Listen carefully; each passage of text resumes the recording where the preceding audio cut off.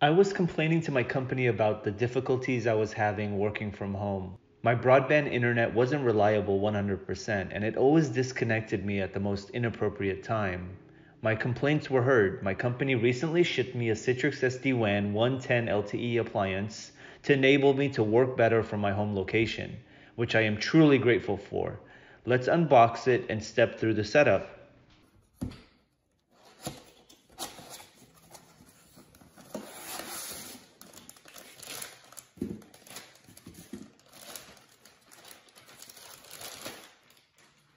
Here's the SD-WAN 110 appliance. On the front are some LED indicators with the LTE signal strength indicator and two SIM slots. We have the inputs for the LTE antennas on the front and back.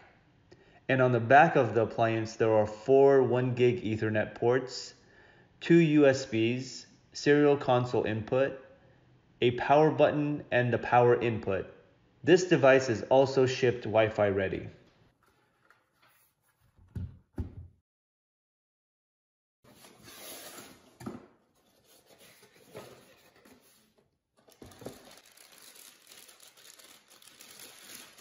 Inside the box, we also have the power cord, adapter,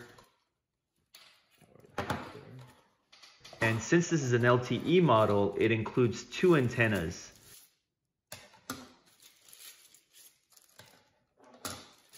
And if you wanted, included are two leg stands. If you would like the appliance to stand upright, you would simply screw these legs to the left side of the appliance.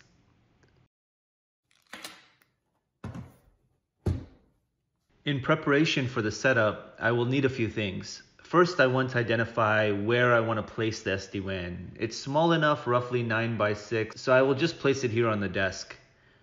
But I will need to account for cabling. Since I'm going to place it close to my workstation, I will need to run a cable from my home router.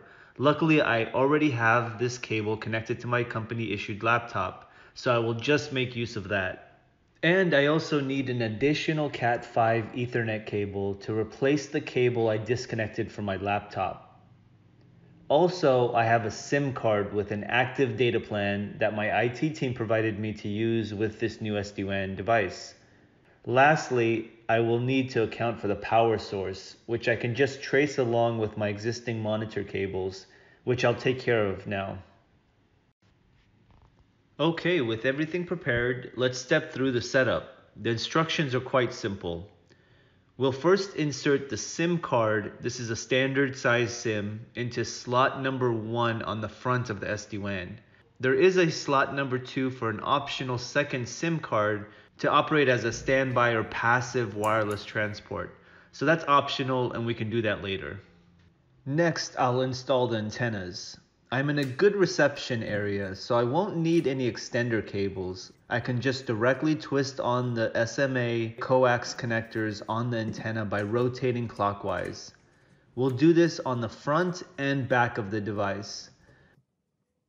We'll just do it tight enough so the antenna will stay upright without falling, either in the standing up direction or if I lay it down flat.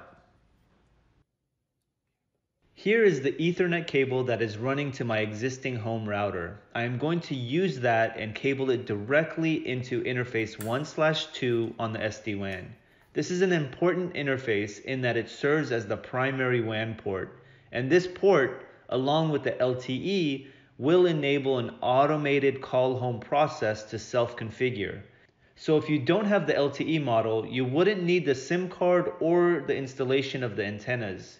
You simply would cable in the internet source on this interface 1/2 dedicated as a WAN port. Like most devices that connect physically via Ethernet to your home router, it will automatically obtain an IP address with DNS via DHCP, which will enable access to public internet. Lastly, we'll power on the appliance by simply connecting the power supply to the power source. Okay, with that, the zero-touch deployment process should be automatically kicking off as the box boots up. The LED interfaces will illuminate and the LTE signal strength can be observed, indicating that the process has started. We'll let this run, go grab a coffee, and return in a little bit. Okay, getting back to this. The zero-touch deployment doesn't take much time to complete, so allowing a few minutes for that to complete by itself, we should be good to connect our work computer to the LAN interface 1/1 of the SD-WAN. And my IT team informed me that this device has DHCP enabled to automatically issue my laptop an IP address that will be allowed to connect to resources in the data center. And with that, I should be able to access my company resources reliably over this new SD-WAN overlay. With this new SD-WAN setup, I am no longer dependent on the reliability of this single internet source. The system will automatically decide when it's best to use my internet link or my LTE, which will definitely keep me more productive and happy.